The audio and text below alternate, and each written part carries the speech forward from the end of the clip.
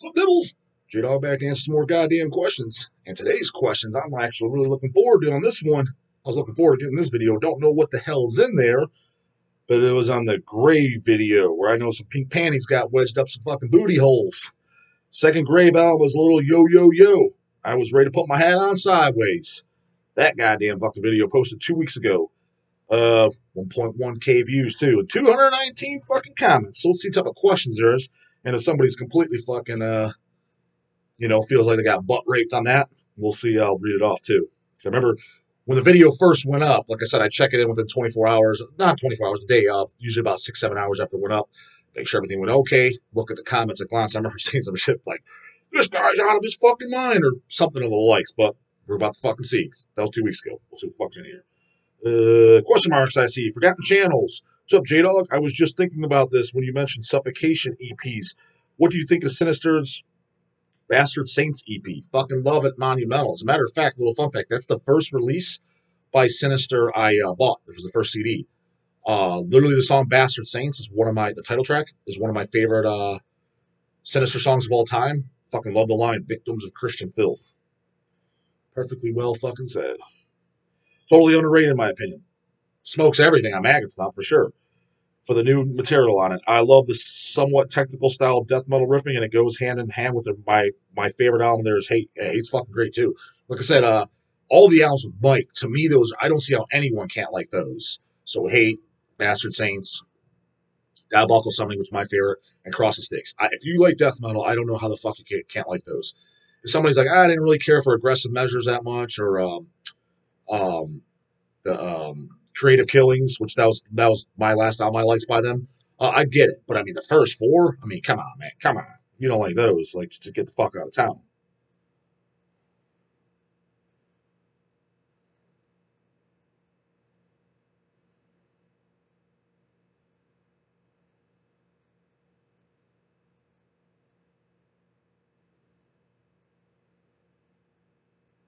Yeah, calls from the beyond. Hey J Dog, a little story time for you. A little bit of a book, but just a mini book, so we'll read off.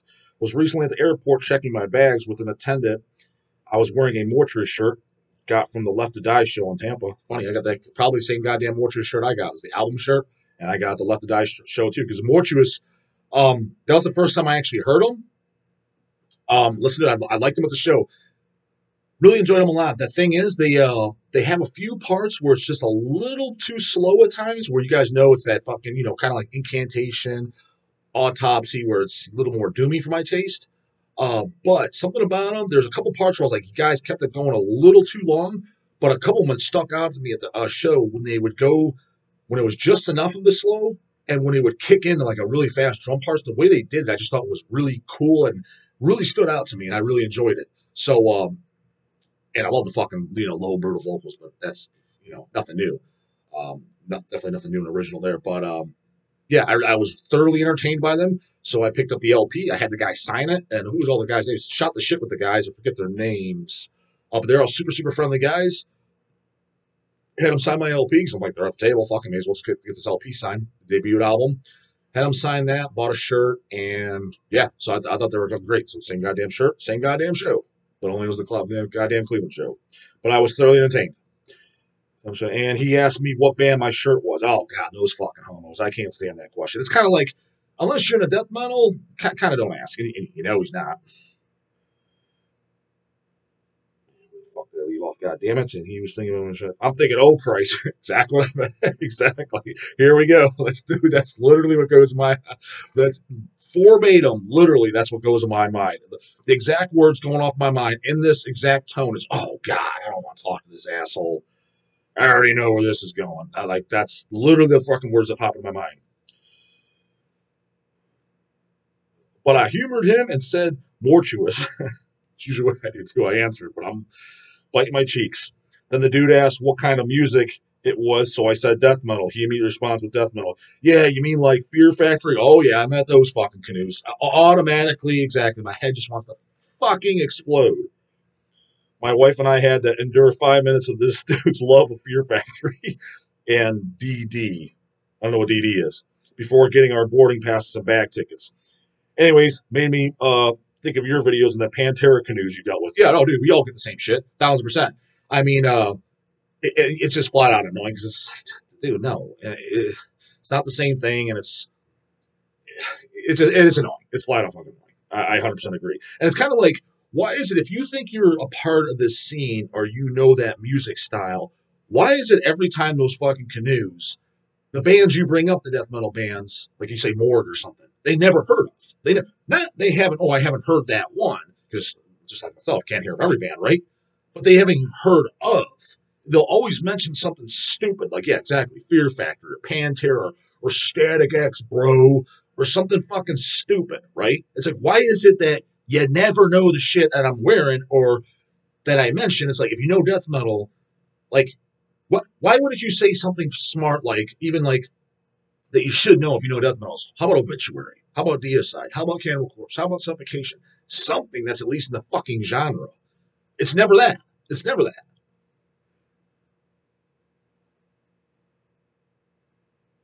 And Porn Spawn 666, I always thought Despise the Sun was the best Suffocation release. I disagree, but I do like it. I do like that EP, but I definitely it's not as good as Human Waste in my book. Criminal Corpse, cool video, brah. There's minor keyboards on the Hypocrisy album Penetralia, but they fit cool in my opinion. Yeah, minor keyboards are if they fit, they fit. You know what I mean? I don't have a problem with keyboards.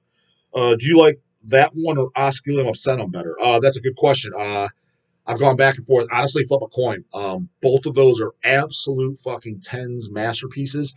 And to me, I think honestly, both of those as a whole, I think those are some of the most underrated death metal albums of all fucking time because people never bring them up just from the time frame were from and the fact that it was also from Sweden too. And it wasn't just here we go again, another band that sounds like Grave, another band that sounds like Dismember, Tombs.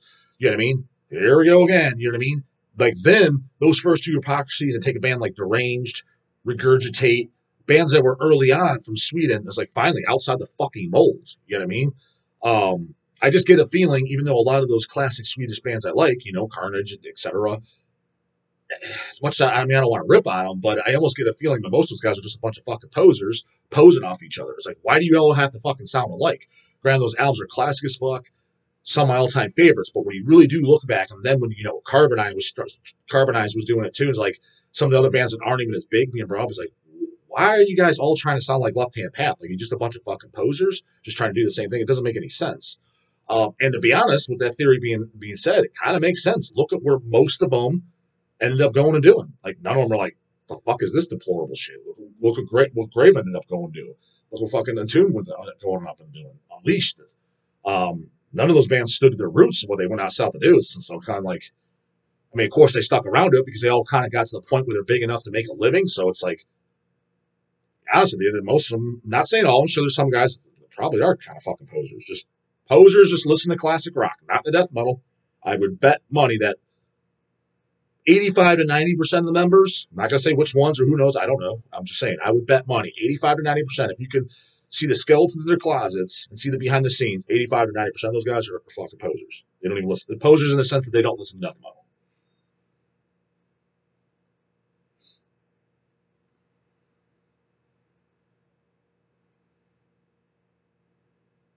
Goat66DB, I love You'll Never See, but yeah, I can see how some of the vocal patterns can be seen as kind of rappy. Smiley face. Joshua Michael. Not too many fucking Paul Devils here that I'm saying. Again, there was over 200 counts, so maybe not got to them. Question, J Dog. Any good Nunslaughter recommendations? So far, I only own the Open the Gates set and the Goat album, and they blow out my brains every time. The discography is pretty intimidating to fully cover, so a point in the right direction could be helpful. Yeah, it can be very, very, very helpful. Any of the Devil's Conjuries discs, get those, because that has their 7 inches on them, like their studio 7 inches on them, so any of them. So I think there's 4 total out now, all put out by Hells. Get all 4 of those. Like, honestly, the majority of the stuff I listen to by Nunslaughter is usually the Devil's Conjuries, because some of my favorite songs are on are from the 7 inches. Like some of my favorite 7 inches of all time by them is the Burn the Cross 7 inch, Cerebus 7 inch, the Trifurcate 7 inch, Sickened by the Sight of Christ, which was the split with Cyanide. Um, Kind of the Black 7 inch, but specifically because Fuck the Bastard. That's definitely one of my favorite Nunslaughter songs. So those are some I released. But I mean, between when you get all 4 Well, the volumes that are out, that's going to cover a lot of the 7-inch territories. And things like Burn the Cross are on there, Sticking by the Side of Christ on there, Cerebus is on there. I think all the releases I just mentioned, up to date between the 4 volumes, you would have all those. And then the albums, just any of the albums are all good. Hell's and Holy Fire is my favorite. But if you can pick up that Angelic Dread, Hex, and the new album, those are all great. And then other releases I really like that nobody brings up. I love One Night in Hell. That's a live CD. Fucking love it. It's got the sound quality's good, and the talking in between songs is absolutely hysterical. And then there's a live in the studio release, Radio Damnation. That's also one of my favorite Unslaughter releases for the same exact reason. Sound quality's good, great, and the talking between songs is fucking hysterical. So those are my Unslaughter recommendations. My personal faves.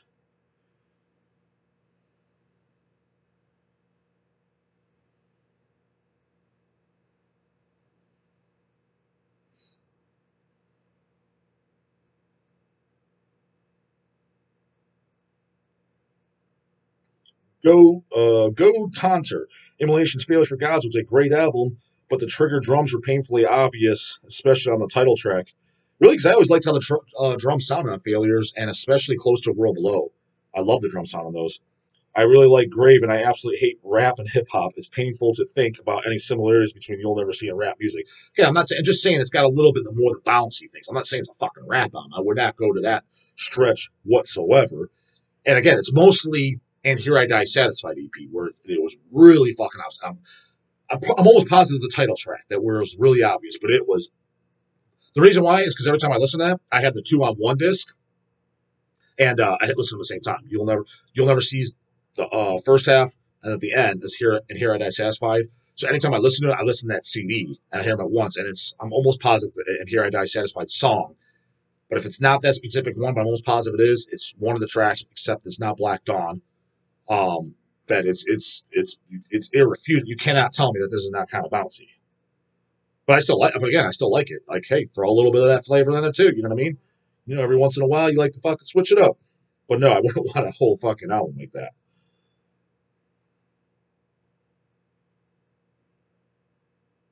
Peter Edelston. Hey, J-Dog, did you see the Grave Complete demo cassette box set by Floga Records? Oh, yeah, we got those in. We distributed them all in the U.S. Very, very nice looking box set. But fuck, that came out quite a while ago now. Definitely a handful of years ago now. It is an excellent little box set. Yes, it is. Also, what is your opinion on UK thrash band Sabat? Personally, I think the first two albums are amazing. Cheers. Again, first two. I didn't even know they had more than two albums. Actually, I just know the first two. Like those, but I always prefer the Japanese Sabat, especially the album in Venom, which is my all-time favorite. And then no, not Venom, Evoke, the second album. The second album, Evoke, is my favorite. Then a Venom, and I like Fetishism and Disembody a lot. After that, not so much. Um, but that was the first stuff I heard, especially Evoke. That was the first Sabat release I heard. We got traded from Iron Pegasus. I was the one casing them up. I'm like, oh, this looks cool. Up to the parents and everything. Fucking Gezo and his undies and shit. Fucking bullet belt and pentagrams. I put it on and I absolutely loved it, especially the song Torment and the Pentagram and Venom and the Witch's Hole. I mean, just absolutely fucking loved it.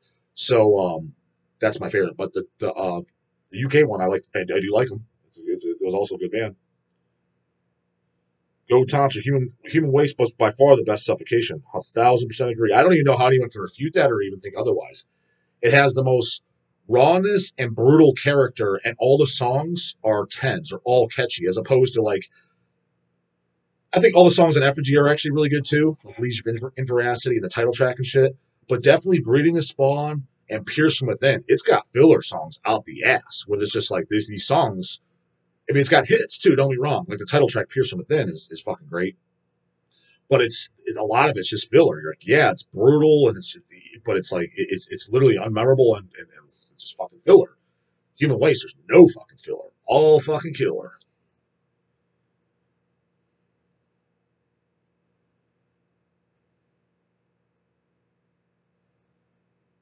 Harry Quinn, J-Bra, the intro to Hellcast sounds suspiciously close to the chorus of the Pan fucking Terror song Hellhound. You boys over at HHR aren't closet homeboys, are you? Yes. Well, Hellcast isn't my thing. That was Craig's thing. I just made guest appearance. So I can't speak for him, but no pan terror over here. As far as the intro, I thought the intro was Sadistic Intent he'd used. I barely even ever listened to the shit that when he posted it, so I don't even know. But I thought he used sadistic intent from Resurrection. So I thought it was. So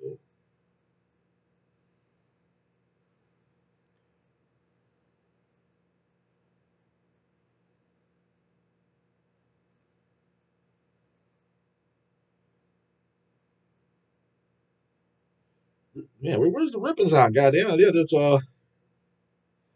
nuclear penetration. Hey, man. Sometimes I get down with the homeboy shit. Well, then the graves are just for you. Then it sounds like. I thought those guys really fucking appalled and pissed off. At least I'm not seeing them. Richard Pittman, 666. Sup, J Dog? What's your favorite brutal death metal three-piece band? I would say Hate Eternal when they're actually a three-piece, and Christian comes to my mind. Christian's a very good fucking pick. Mortician, another one if you count with Desmond, when it was Will, which is that's made my favorite lineup actually. Will, Roger, and Desmond. So Mortician, Christian, Brodequin, aka Jamie No Reply. I would say Hate Eternal when they're actually a three-piece, and Christian come to mind for me, but I'm sure there's a ton I'm forgetting.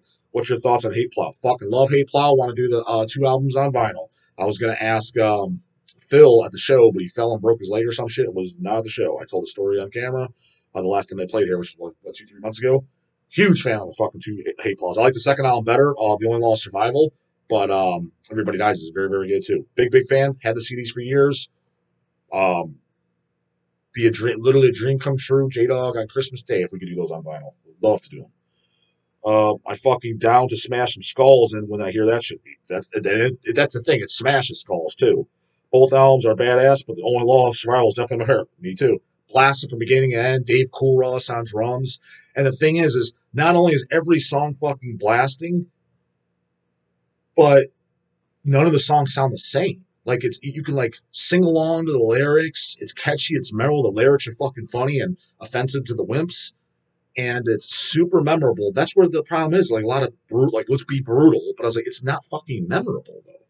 That was like a lot of bands that couldn't do it. Like I mean, Terrorize or World Downfall. That's fucking brutal and ferociously fast, right? But it's memorable and awesome. You know what I mean? So you can't just be brutal just to be brutal.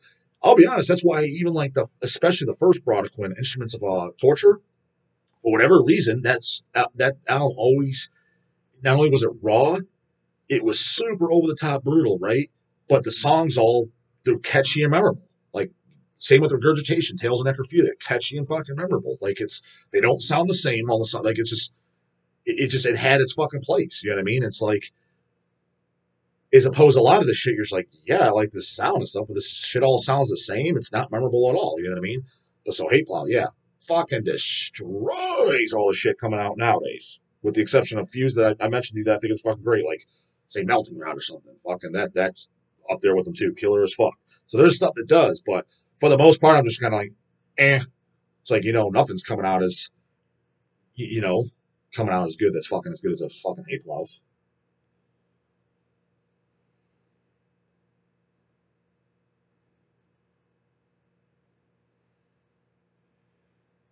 Tom Foley asked me what are my thoughts on Napalm Raid. Never actually listened to him. Saw him come into the shop. Just one of those bands. Never checked out. Maybe I should. Egabor, Kevin Bacon's son, is into metal. Cool. Glad to hear it. Is he into metal or is he into Fear Factory fucking Static X fake ass fucking metal? Does he like Hate Plow? Maybe. I doubt it.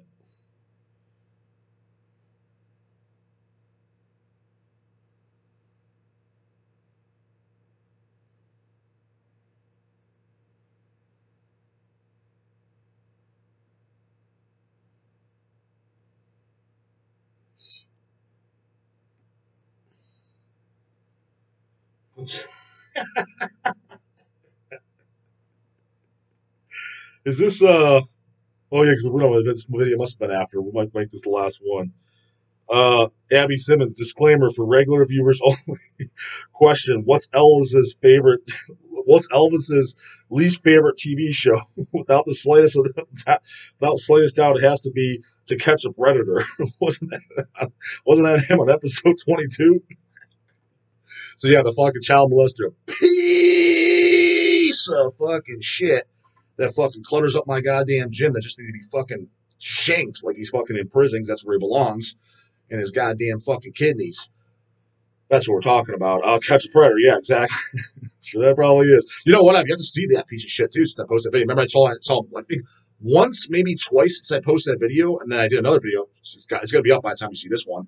Um, that I haven't seen him yet.